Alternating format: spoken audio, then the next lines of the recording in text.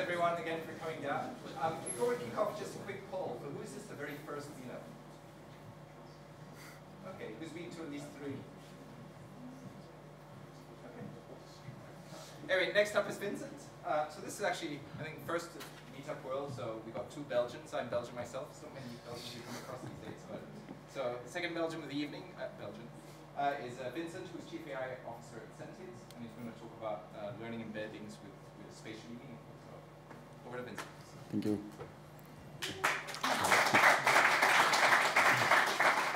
Hello, everyone. So if you feel like a change of scenery, Belgium is a great country, as you can see. So today I'm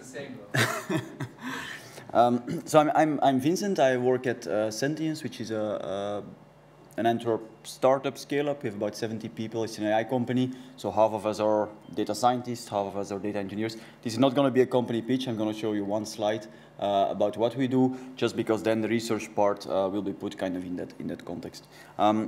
I'm going to talk about self-supervised learning through triplet-loss networks, and applied specifically in this case on, I'm going to give other examples too, on location data. The idea being that if you think about word embeddings, like Loc2Vec or something, then you basically want to represent the fact that words that appear in similar context are of similar semantic meaning, right?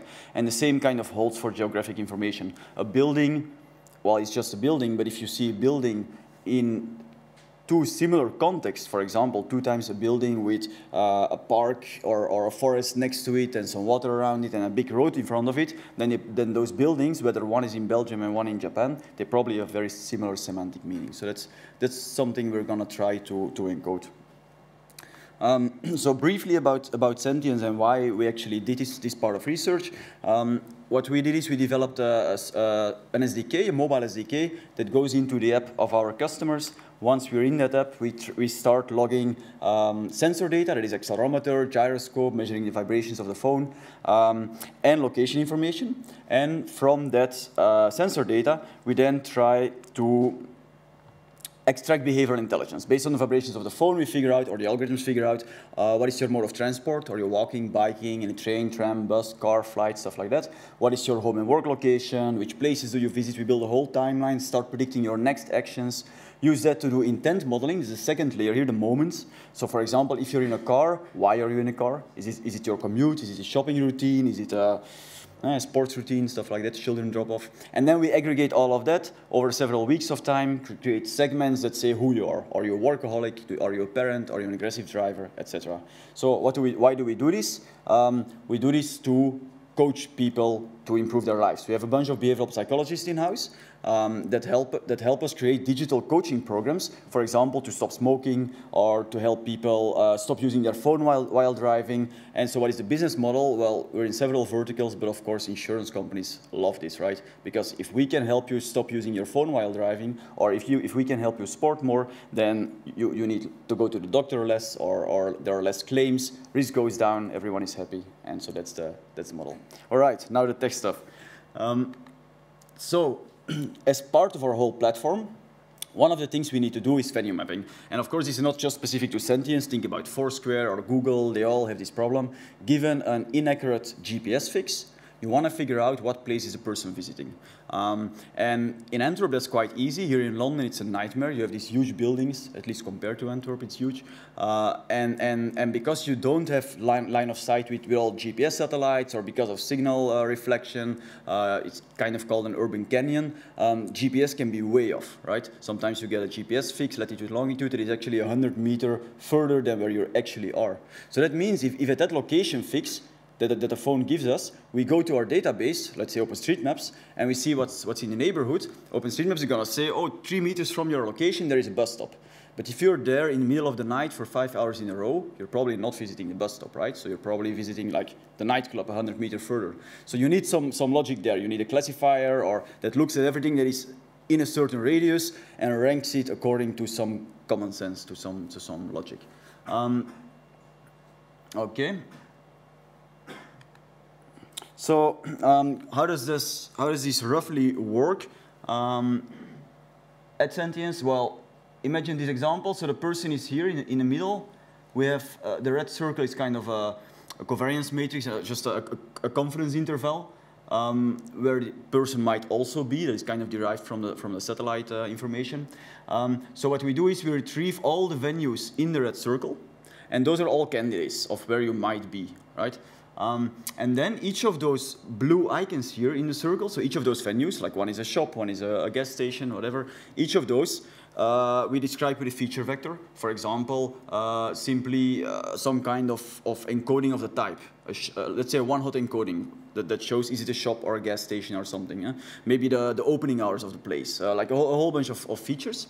And then there are also some global cluster features that just say in this cluster, how many times, let's say, last 9 weeks or something, have you visited the place? What is the average or the most popular day that you come here? Is it a Monday or a Sunday? Yeah? And so you have the cluster features and the venue-specific features. They get concatenated.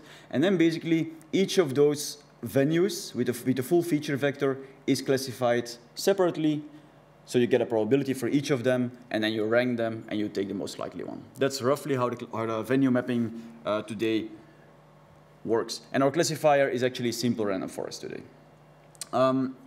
Okay, so it works pretty okay, but what we see is that when it makes a mistake, it's very often mistakes that humans would never make, even if you would simply look at a map. So obviously it misses the classifier misses some common sense. If you see here, for example, the user is at this location, well, the venue mapper is gonna say, he's probably at a lifeguard station. But we know that if the person is here for 2 hours in a row, he's probably just relaxing on the beach, right? He's not visiting a lifeguard station. Who does that? So you need some I mean, it might be, but it's unlikely. So you need some way to introduce a kind of common sense just by looking at the map, by encoding how the environment looks like. And you need also a way to generalize this, to make sure that if you learn that for this place, which is in the US, that it also works for a beach in Japan, right? So one step towards that was this idea where we actually clustered the whole world, the whole OpenStreetMap database, into overlapping clusters of region types. This is Antwerp, and so the whole green area here is the world famous shopping street, the Mer. You must visit it. The blue area here, that's where the students go, a bunch of drinks, and there are restaurants. And so that already, if we now get a location, again, you can get like a one-hot encoded vector of which region types are active there. It's a start, but it doesn't solve the complete problem, so because you're still dealing with predefined, hard clusters. So we want a more fuzzy representation, a more distributed representation of the environment. So that's how we arrived to the idea of Loc2Vec. Just a sec, I'm trying to keep an eye on the timing.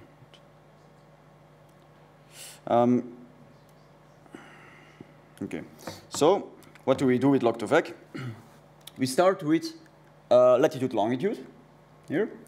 We rasterize it into let's say an image tile, so that you actually have a piece of a map of OpenStreetMaps. I'm going to explain more later, like why it's not one image tile, but several layers. Once you have an image tile, and why we actually do that rasterization, because you might also skip that. But once we rasterize it, you want some kind of neural network or some kind of mechanism that then encodes it into a low-dimensional feature vector, into an embedding, just like Loc2Vec, that you can then do cool stuff with. And ideally, it needs to be the embedding needs to be embedded into a metric space. I'm going to go a bit deeper into that, but one of our main problems is that for venue mapping, we don't have a lot of labeled data, and it's very difficult to get labeled data. You cannot easily ask millions of people to start labeling every place they visit. So you want to train a classifier with very small amounts of labeled data, and it has to work whether this person goes to Japan or to Belgium or to the US or wherever.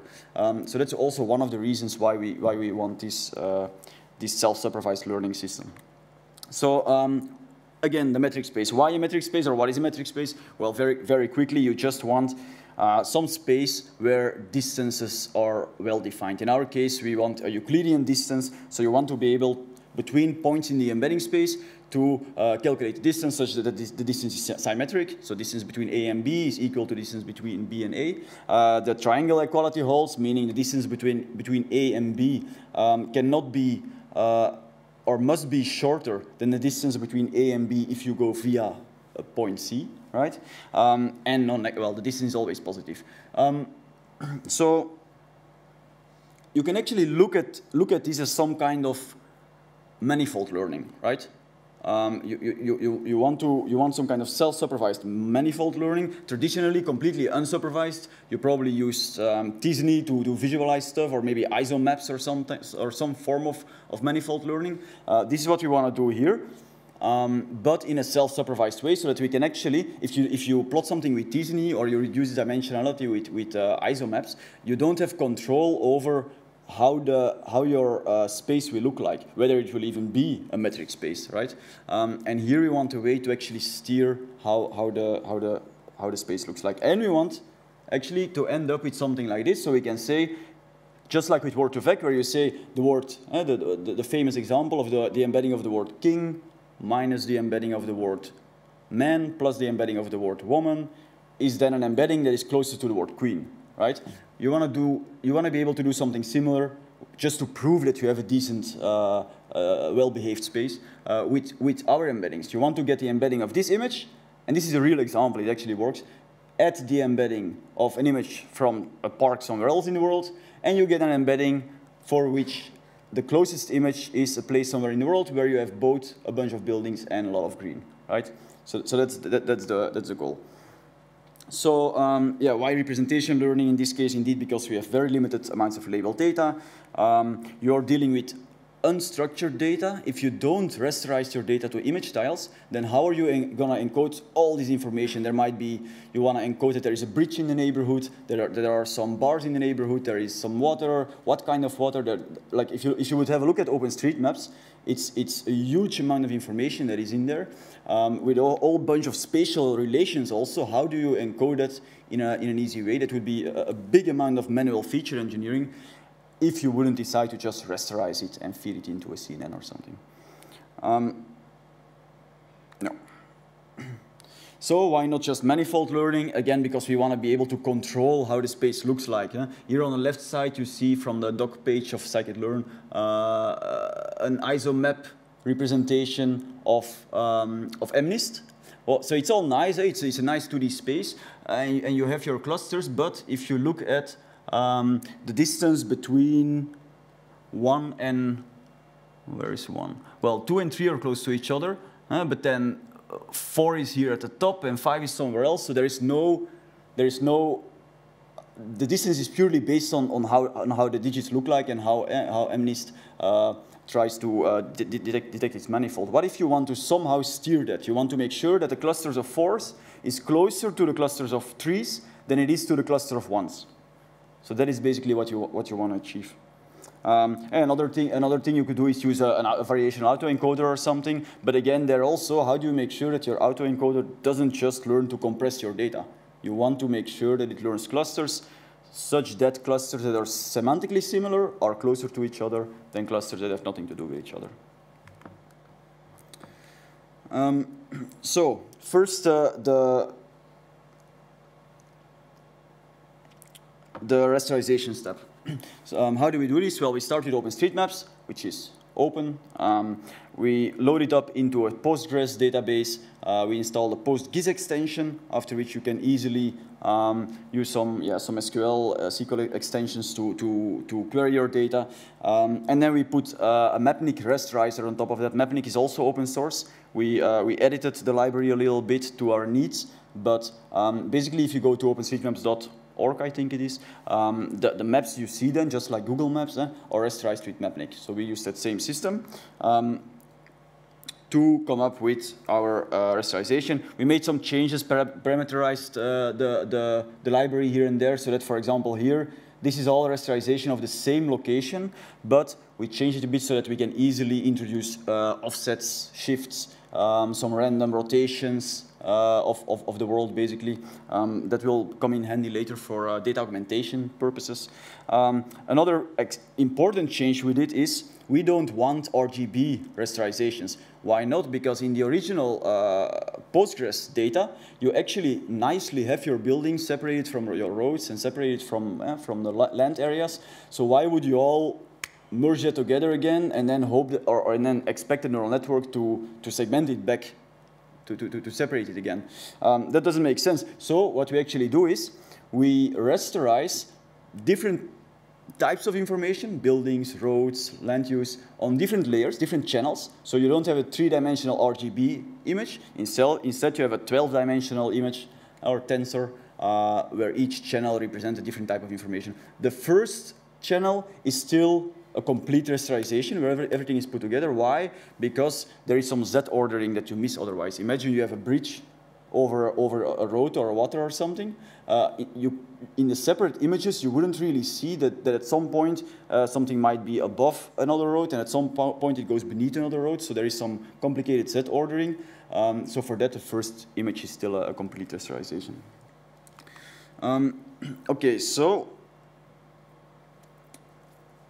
then why the triplet loss? We're going to come to the whole triplet loss in the neural network definition. But first, why would we even need that? You could say, well, I mean, we can measure the similarity, let's say, between those two images by calculating a histogram and comparing them, right?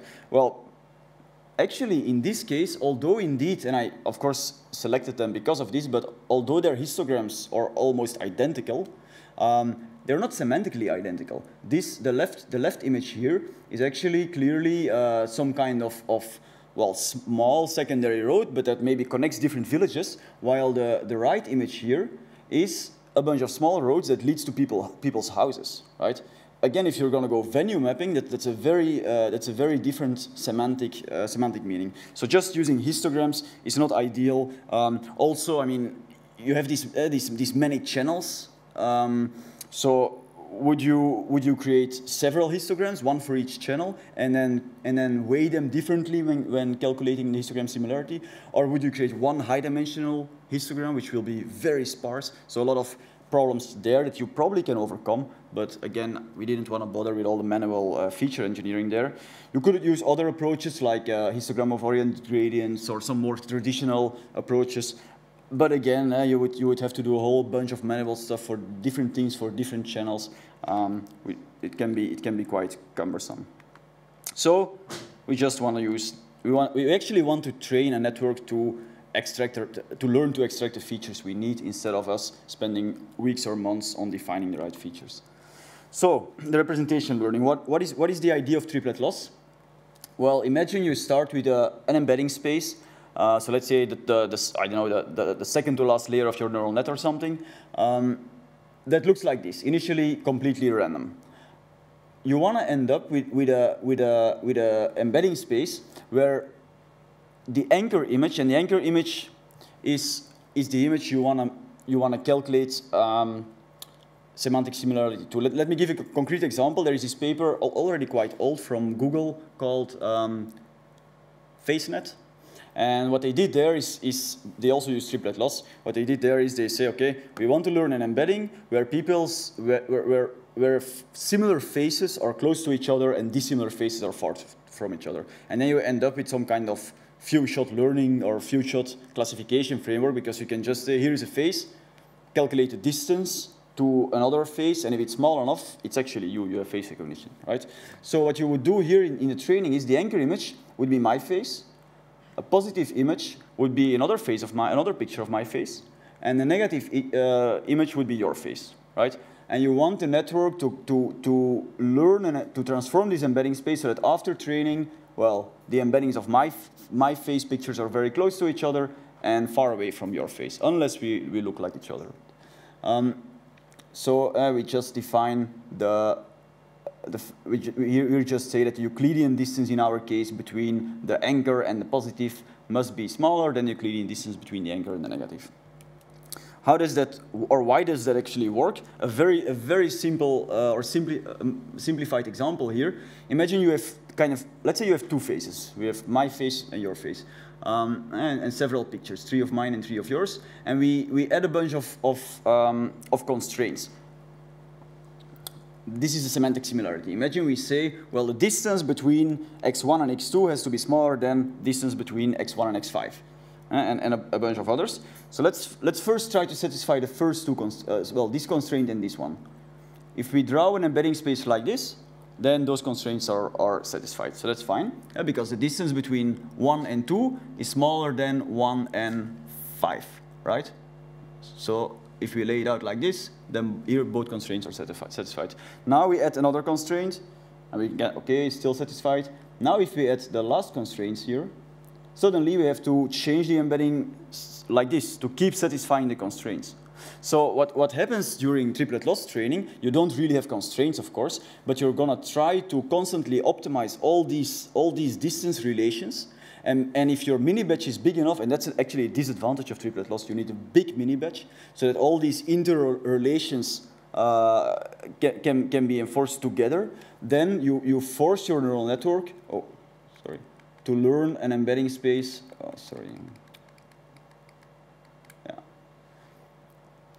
To learn an embedding space or to arrange your data in such a way that your constraints or soft constraints hold.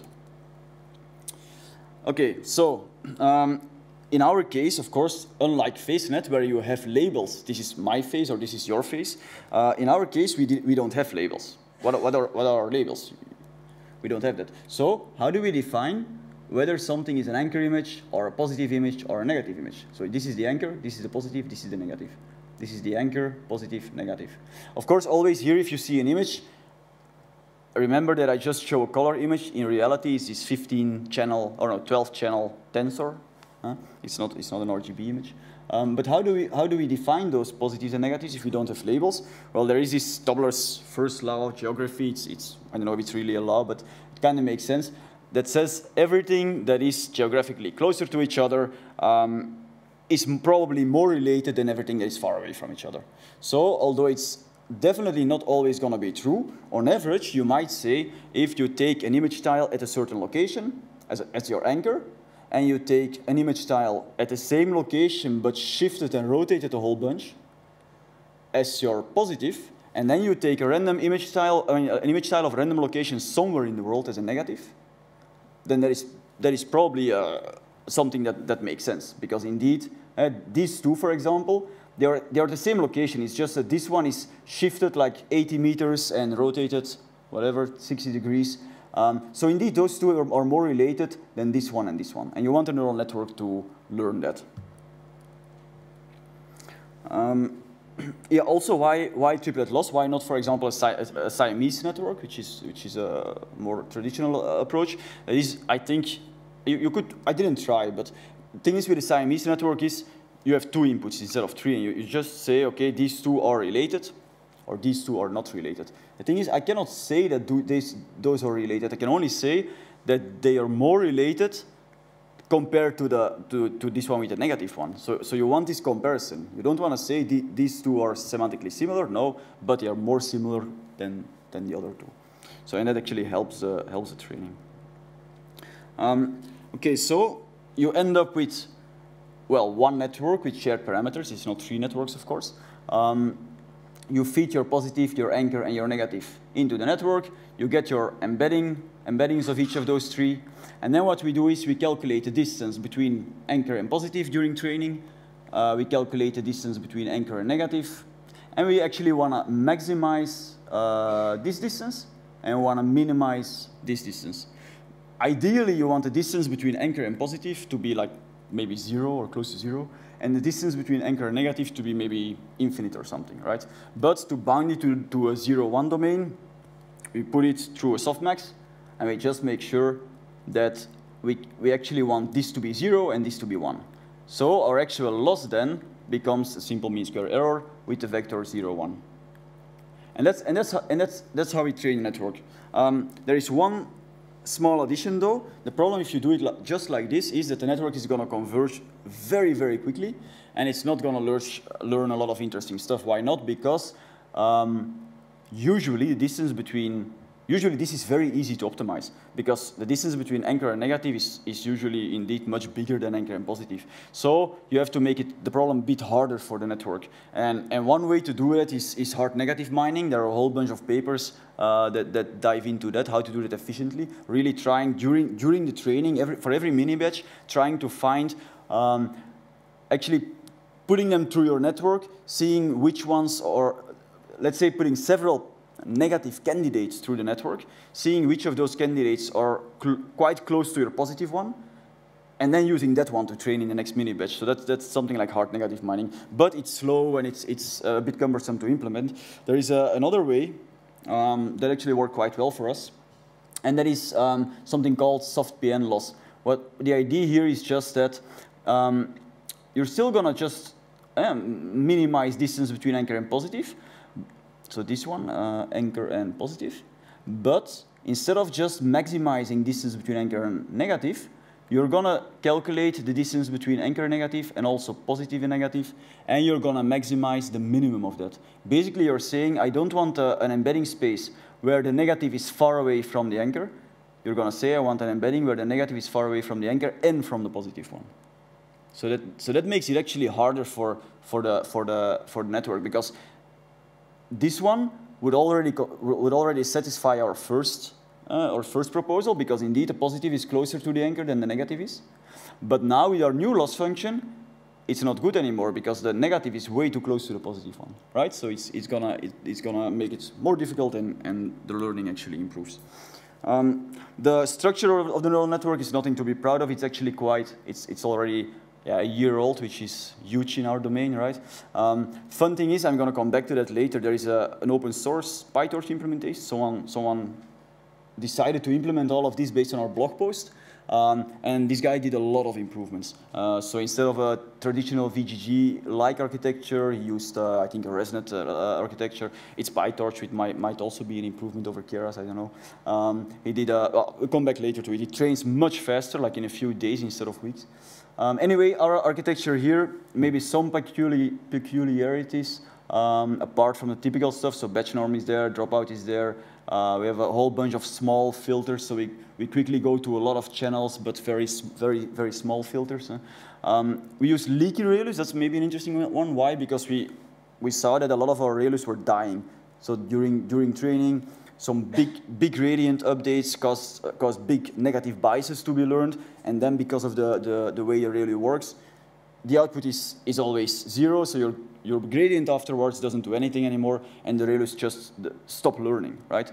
So the leaky ReLU actually, in a negative part of the ReLU definition, is never 0, so there is a small slope, and that helped avoid those dying ReLUs. Then maybe this is also interesting, spatial dropout. We actually wanted to avoid our network. We wanted to make sure it generalizes. So one thing that helped there is spatial dropout, which is you don't drop, let's say, in cross-channel direction a single pixel. Instead, you drop a whole channel. So with a 10% chance, and we have 12 channels, here we just, during every mini batch, every epoch, we just drop a whole channel. And that actually forces the network to not be over-reliant on maybe the channel that has all the roads on it, or all the buildings or something. So it has to distribute its attention, basically. And then maybe this one, so the embedding layer is actually, you could use just the output of the dense layer, because here there is still a nonlinearity, a ReLU. Here, this is just a linear layer. The reason is mainly because the output here, because of the ReLU, is all in the positive domain. We wanted our embedding, our feature vector to be the real domain, full, both negative and positive. So there is a small linear transformation here to get that output. Training data. So we just, using our demo app, we have a whole bunch of users that visit places. We take those places. Actually, in this, I can come back to this, but for the sake of time, I'm going to skip this for now.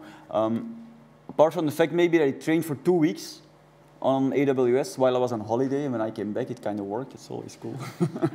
Yeah. Some fun visualizations. nothing. I mean, nothing to put too much credibility in or something. But while training and playing around and debugging, it's always nice to visualize this kind of stuff. That's, for example, how we found the dead Relus. I will come back to that. But what I did here is, I think for the first layer in the neural net, actually, just show the, after it trained for a while, show the output activations of all those filters, given a certain input image. Hoping that at least it would not all be pure noise, or that they would all look the same or something. So it does look indeed like some filters, like this one. This one seems to focus really on the big road here, so the primary road and also the secondary road, right? If you look at another filter here, yeah, so this one actually focused on all the roads, even the small tertiary road here. The second one kind of ignores the tertiary road, right? Or it puts less attention on it. This one, yeah, you cannot really see it, but focuses a bit also on the buildings.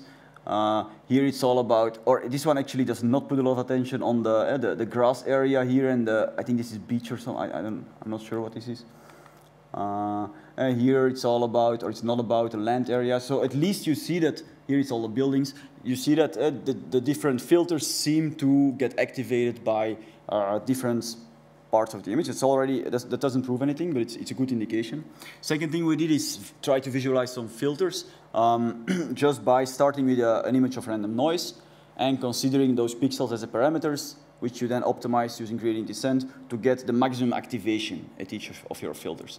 And then, of course, remember again that the input to our neural net is a 12-channel image.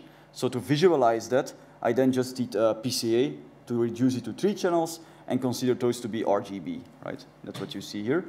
And so, well, again, it doesn't show much apart from maybe that those low-level filters seem to focus on like very detailed structures, small blobs, small lines, or which could maybe be edge detectors for roads and stuff like that, while the filters in the next levels seem to compose those features into bigger structures like blobs and stuff. It's just, again, fun to look like. And what we saw is that some of those filters here, at some point, I don't have a visual of this, but were completely noise. So you had these fancy colors, and some of them were just full noise, completely random. And that actually is how we discovered these dead Relus. And then retraining with a leaky Relu solved that problem. What we see here is so the network is trained. We put our test data through our network, end up with a whole bunch of embeddings, do PCA on them. I think our embeddings were 16D or 32D, can't remember. Reduce them with PCA and visualize the images that correspond to those embeddings. And so what you see is that indeed the network learned something, because here you have your all the tertiary roads, then you go to the secondary roads, the primary roads, here are the highways. For the rest, there are not a lot of buildings here, and then here you have the parks.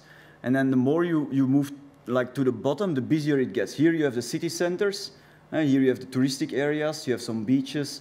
Here you have like the suburban areas. So the whole space, as far as you can see that in 2D, of course, but there seems to be a semantic structure in it. Like, that makes sense, right? Here we have the same thing, but then with t-SNE instead of PCA. It looks cooler, but it's more difficult to actually see anything on it. Yeah. This is also a fun one. So what we also did is, because one part of the reason we did it is indeed for our venue mapper. We want to train our venue mapper with those embeddings as a feature vector, together with our other features. It will still be a random forest, but that's like one extra feature vector. And doing so indeed increased the venue mapper with like 5 to 10%, depending on the venue types. Something that we hadn't been able, like for a year before that, we have been gradually improving our venue mapping solution by manual feature engineering, got a percentage here and there. We spent weeks with like 12 people labeling data, another 2%, and then this solution just pushed it up a lot, so that's great. But we also wanted to know, can it be used for other stuff? One of the things we do is transport mode classification, right? Based on the vibrations of the phone, accelerometer and gyroscope, we classify your activity mode, walking, biking, etc. So we wanted to know, would it make sense to not only look at accelerometer and gyroscope, but to also add those location embeddings as a feature vector? And so what we did here is, there is no sensor data involved here, but from all the trajectories, or from a whole bunch of trajectories we have, and we know the label, it was labeled manually, like all the car trajectories, the walking trajectories, we calculate those embeddings, and then we just do linear discriminant analysis on it. So just a simple linear projection, and what you see is, of course, because it's a simple linear projection, it's not a classifier yet, but you see that indeed biking and tram and train already gets separated quite a lot, purely based on a self-supervisedly learned location embedding space. So that also shows that it can be useful for a lot of things. Something else I did here is, this is London, and for all the locations that we had in our test data in London, so these are all places visited by people in London that are in our test data. Again, calculate the embedding, and the Loc2Vec embedding. We end up with a 32-dimensional embedding. Again, use PCA to reduce it to 3D, and consider that RGB. So, and then I plot those colors here on the map. So what you see is that apparently, all the locations here in the city center get an embedding that are all greenish, whatever that means. Like, but there is some semantic, so the network knows that location here and the location here, although kilometers apart, they are semantically similar. And then you have like maybe, I don't know, the water areas or something, and then you have like the suburban area, and so the network learns this geographic or semantic consistency. Here you see, I think it was Birmingham. You see that the city, and I use the same colors here. So you see that here the city is semantically quite different from London. The city center seems smaller, the suburban area seems bigger. I don't know much about the city actually, but tell me if it's wrong. Yeah, but it's another indication that there is something useful in it. What you see here is, again, not proof. I will get to some proof at some point. But it's also a cool visualization just of a random walk in this embedding space. You start with a random embedding, and then you jump to the closest one, and from that one to the next one, etc. You do like a random walk, and you visualize always the image, and you get this kind of animation, so that we can see if at least the manifold is kind of smooth and there's no crazy stuff in it. You can interpolate. So we start with one embedding, we want to end up with another embedding, we just do linear interpolation. There are better ways to interpolate, and for each interpolated example, we search the nearest image in our test set. And you indeed see that you gradually can go from one semantic location to another. Again, one might be in Belgium and one might be in Japan, but you see that it learns the semantics. Okay, you can do calculus. I'm going to skip some of those. I already showed one.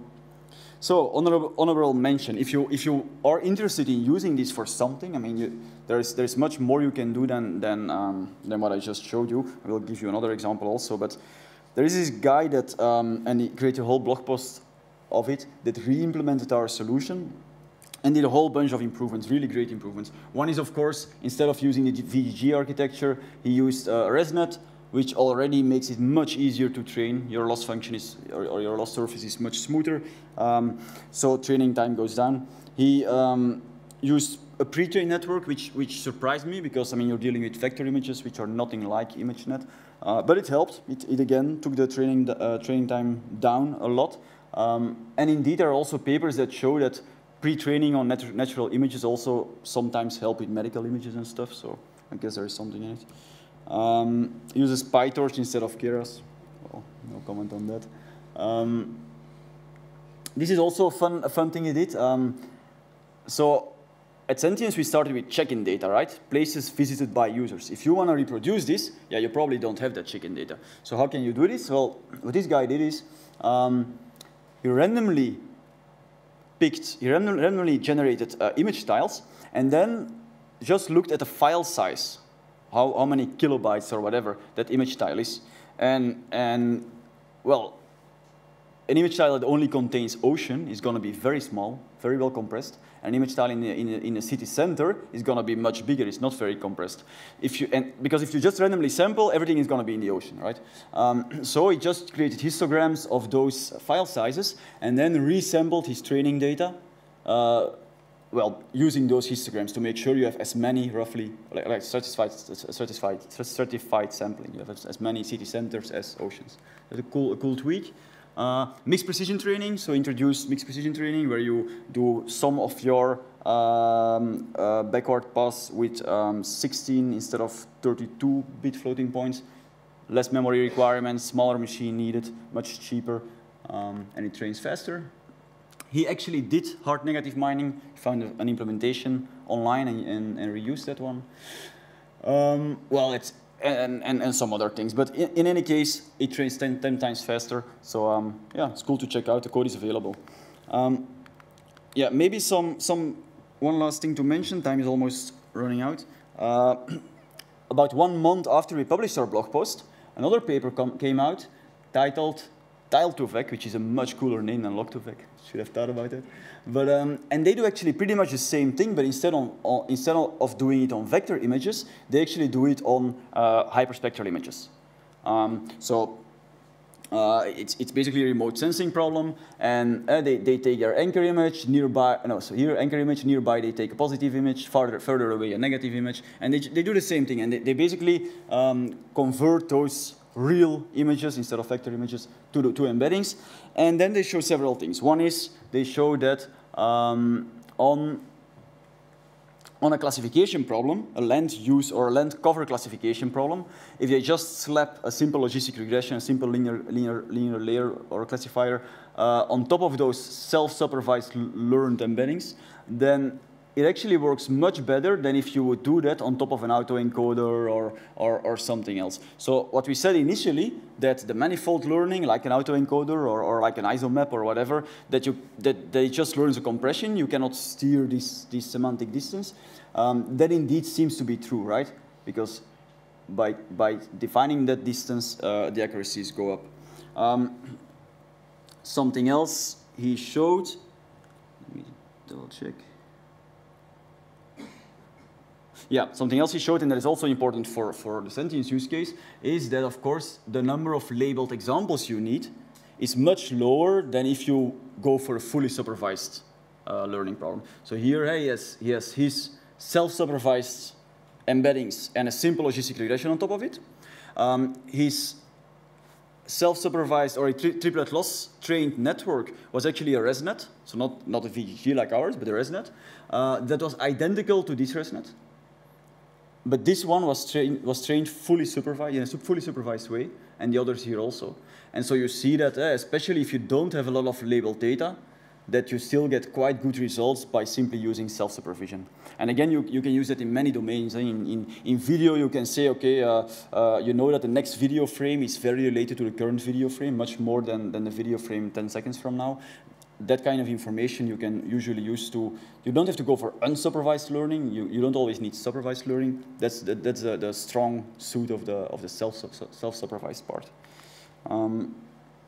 Another paper that cites our blog post, where they actually calculate in a similar way embeddings, but in this case not only of vector images and not only of real images, but they combine it. So, because what they actually wanna do is they wanna have an easy way of giving some real images on the street, figure out where on the map that person is without actual GPS coordinates or something.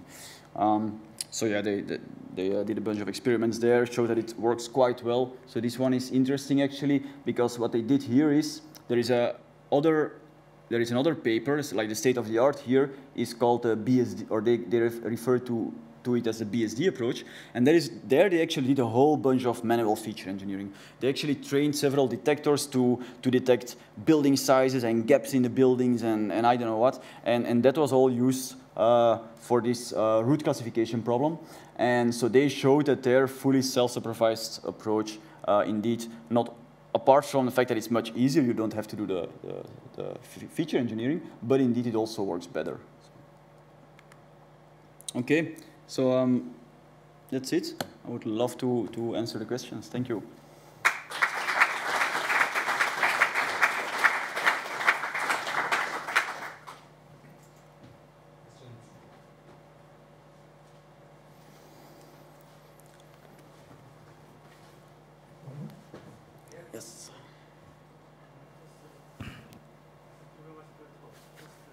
Just a simple question of in terms of your embedding space. Why a metric space instead of a normal RK or kind of just real space? Sorry, can you repeat that? Is there any reason to choosing metric space instead of a normal RK? Instead of? Instead of just a normal real space, for example. Well, so it's, the domain is called metric learning. If you look for, if you Google for metric learning, there's a lot of interesting literature, but maybe it's a bit a strong definition because we never actually make sure that it's a metric space. It doesn't maybe matter that much either. But what matters is that you actually usually have well-defined distances, that your linear algebra sometimes works. I mean, in the end, it's still going to be input to another classifier which will have non-linearities, and it will learn to deal with those imperfections. So if that's a question, indeed, although it's called metric learning, there's nothing that guarantees really that you're learning a metric space. But you learn, I mean, I'm an engineer, not a mathematician, so you learn a metric-ish space, let's say.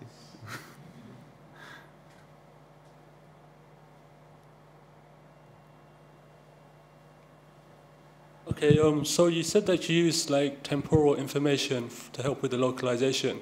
Was that as part of one of the 15 channels, or was that later on in your algorithm? No, so are you referring to this? Or? Oh no, you're not. Ours. No, so for the venue mapping, indeed, we use temporal information, but that's a completely separate classifier that uses all kinds of different features, manually engineered features. And since a year now, some of those feature vectors come indeed from this one, from the representation learning. Some come from temporal encoders that encode like people's temporal behavior and feed that into the venue mapper. So there are a whole bunch of, so the venue mapper itself is still a random forest, but the input is indeed coming from a whole bunch of different neural networks encoding. Some encode temporal behavior, some encode social dynamics, some encode geographic information like this one.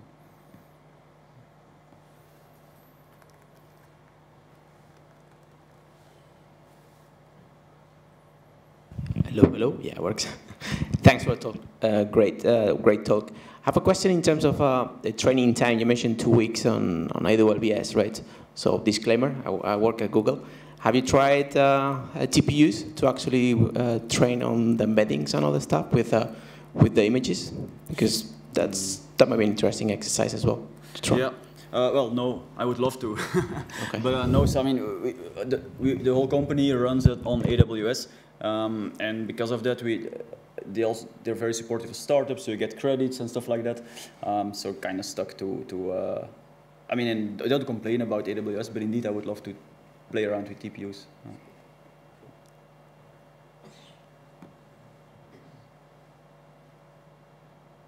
Okay, it's time to speak. Thank you.